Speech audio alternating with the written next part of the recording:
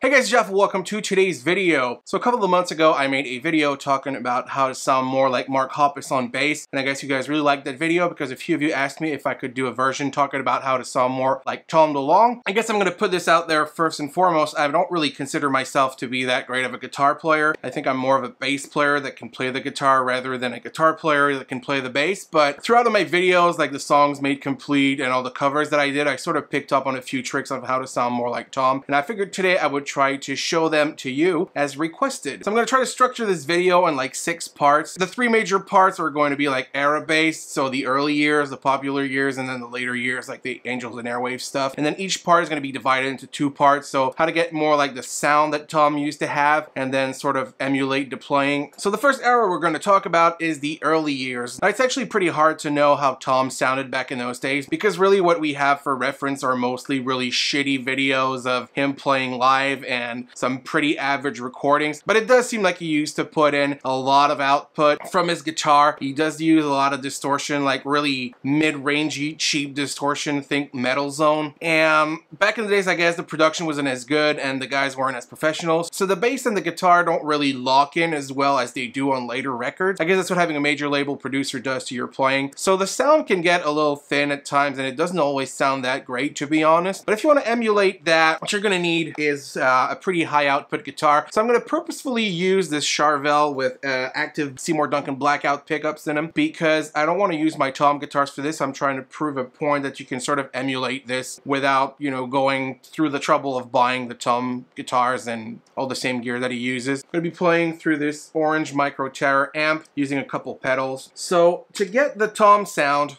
from this era, really what you need is a high output guitar with a lot of gain. So what I'm going to do is I'm going to crank the distortion all the way up, tone all the way up to get like this really thin sounding distortion.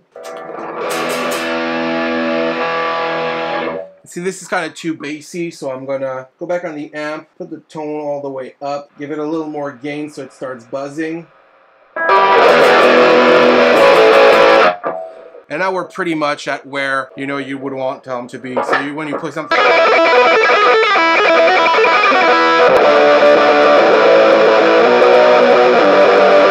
Gonna get an idea of very saturated tones that don't sound very good. Now, as far as the playing goes, Tom has often described this period as having really some nursery rhymes on steroids, and it kind of shows in the things that I just played right now. You would play very, very fast. You would do a lot of like 3 or 4 note progressions. Do an example here. Something that would kind of sound like a Tom riff bad would be something like Carousel.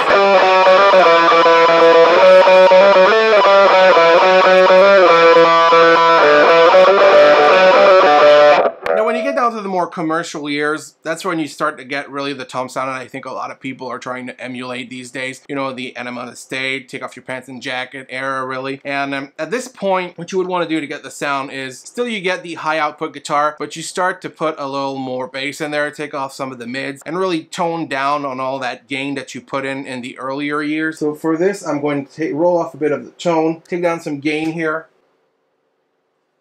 kind of do the same on the pedal. And now if we do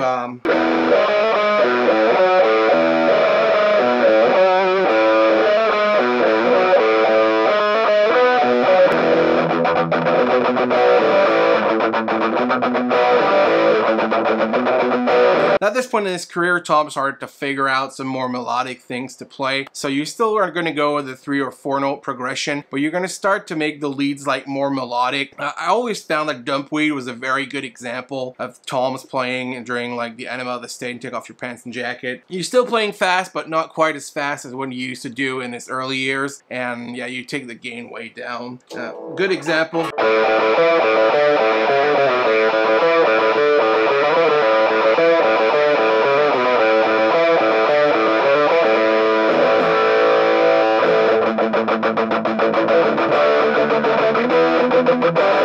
Also a lot of power chords with palm muting. That comes in a lot at that point in his career. And then in the third era of his career, when he got in the later career with like Untitled Album and really very much so with Angels and Airwaves and onward, that's when you want to start to get like the really atmospheric sounds. That's when you're going to start to need a delay pedal and really tone down on that gain and play a lot slower. So for example, if we take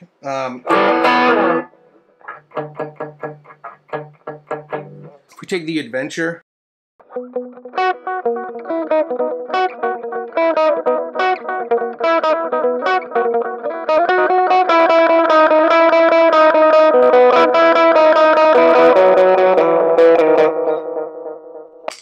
Won't have that really atmospheric delay and very little gain. You can tell I've turned up the gain on the amp just a little bit, not even using the distortion pedal at this point. Still using a pretty high output guitar, and then you just want to have these chords that are basically based around the root.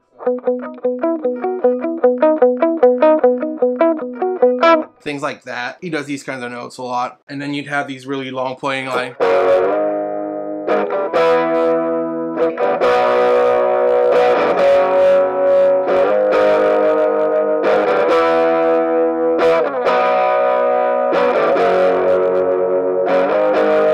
you're still building off on these like nursery rhyme ideas, but now you're making it a lot more atmospheric, a lot more clean.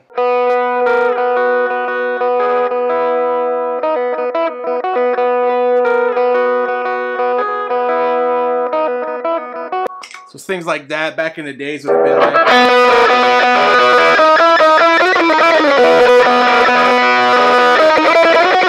something like that, where it would have played that very fast. Now he's still playing the same kind of nursery rhymes, but like much slower, much more atmospheric with a delay. So anyways, guys, that's kind of my tips on how to sound more like Tom Delonge. I hope you found this video interesting. If you did, make sure to leave a like, comment, and subscribe, and I will catch you in the next video. Peace, guys.